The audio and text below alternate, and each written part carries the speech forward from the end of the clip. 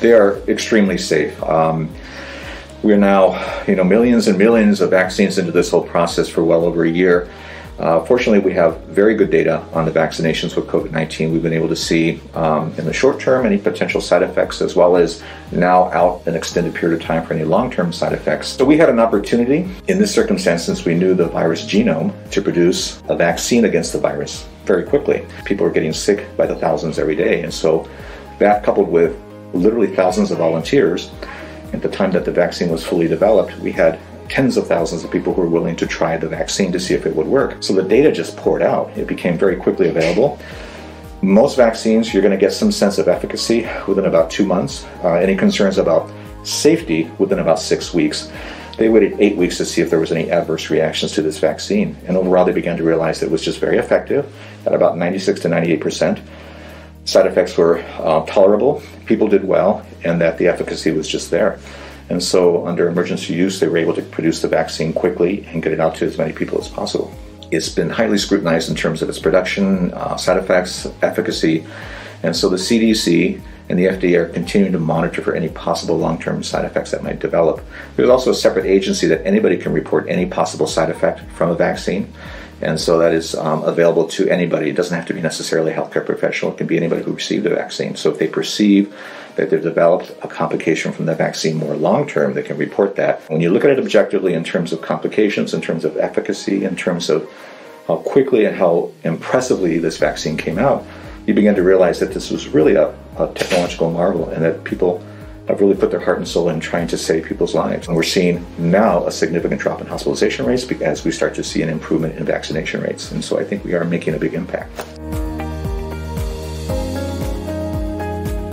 It seems to be that if you've been exposed to COVID in the past and have mild symptoms, when you get the vaccination, you'll revisit some of those symptoms. They may be worse, they may be not as bad, but they typically are very short-lived, usually no more than 36 to 48 hours, and people are generally fine. We usually recommend people take a day off after they get the shot, because you can't predict how you're going to feel. But at the same time, that you're feeling something is an indication that you're responding from an immunologic standpoint. So you are developing an immune response to that vaccine, which is a good sign. You can't get COVID from the vaccine, but it's a different technology involved in this immunization process than if you were to get the actual virus. In this vaccine, you're just taking the messenger RNA that codes for the spike protein so that you produce an antibody that attacks the virus whenever that virus comes into your system.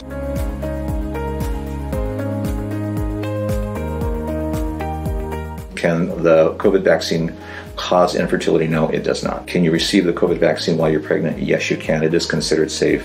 The American College of Obstetrics and Gynecology strongly recommends pregnant women, if they want to get pregnant or if they are pregnant, to get the vaccine.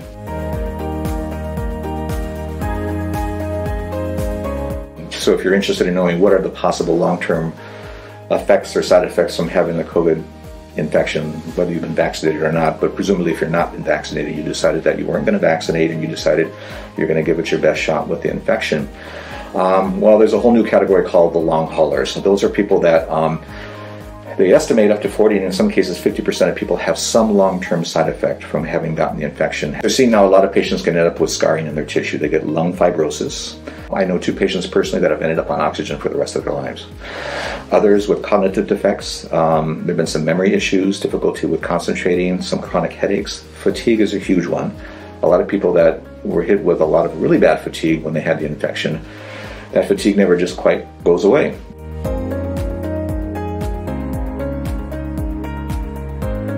Another good question regarding immunity, natural immunity, having been exposed to the virus before. The antibodies that I produce in response to being exposed to the virus, will that be adequate enough to protect me in the future? No. We don't know to what degree you're producing antibodies. We don't know how high your titers are. In other words, the level of those antibodies. It could be a robust, strong response. It could be very, very minimal. We don't even know how long it lasts. It's estimated that if you've been exposed to the virus and had an uncomplicated course, you may have antibody levels in your system for a solid 6 months before they start to wane, and that can put you at risk for a new mutation of the virus, in which case you can get sick again. And that's what happened to the Delta virus. The Delta virus was a mutation that even though you were immunized, you can still get sick. The beauty of having the immunization is that it does boost your immune response. You create a higher level of antibodies so that you can fight the infection to a greater extent, and it will lower your risk of being hospitalized and almost completely eliminate your chance of dying from the infection if you do get it.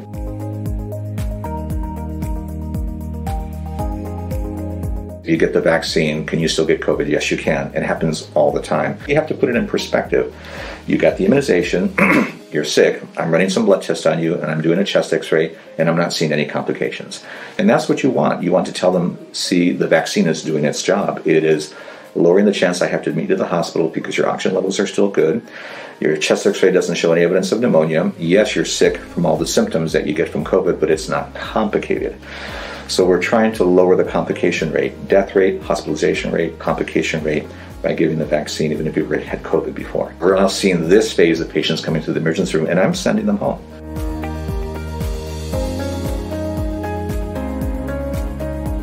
If you don't get the vaccine, there's a very good chance you'll get the virus. If you get the virus, there's a 20% chance you'll end up in the hospital. If you're willing to accept that risk and accept the possible long-term consequences, that's fine. If you don't get sick, but you get exposed to the virus, that could also happen. The problem that you run into is if you get the vaccine, you're much less likely to be a carrier, even if you're without symptoms. And you're also less likely to give the virus to other people. The reason we argue for the vaccine is because it makes you less likely to be a carrier and to expose other people that are more susceptible to more serious complications from the virus. So you would be doing your part to protect others as well as yourself and your family.